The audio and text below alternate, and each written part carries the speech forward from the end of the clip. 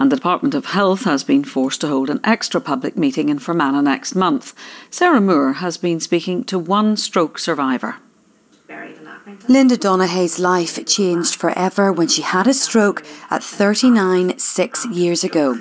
I had a normal life, and from the stroke I feel like I'm now like an elderly person. Can't do what you used to do, and I'm still young, if you know what I mean. You know, and I'm living a different life.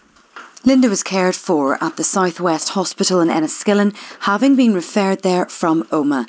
The mother of one from Fermanagh was initially sent home from hospital at the weekend before she was rushed back by ambulance, and an MRI scan was then carried out.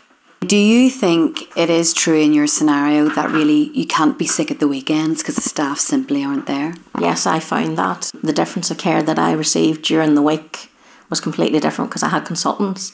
I had the use of an MRI. The blood tests and everything were quicker, whereas it doesn't seem to happen at a weekend.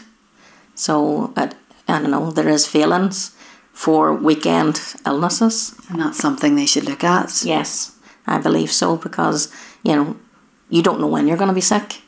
A public consultation on reshaping stroke services across Northern Ireland has now been extended until the 2nd of August. There are 6 potential new models of stroke care out for consideration.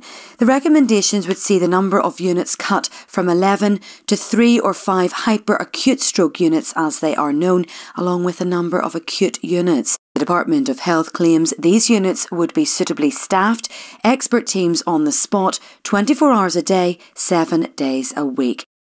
From your own personal experience, where are the services failing? I actually think it's aftercare that's failing, because yes, your body heals, you're young, and it does heal, but then the emotional effects.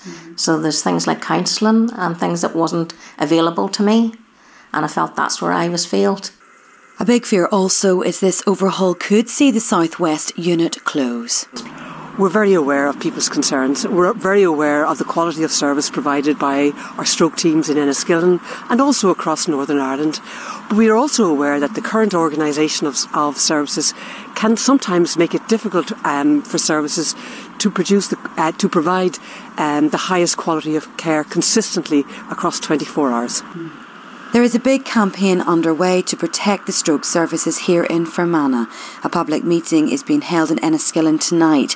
The demands and interest into this public consultation has also forced the Department of Health to hold an extra event.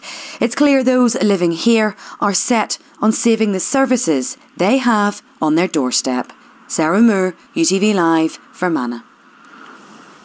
Well, still to come on this evening's programme.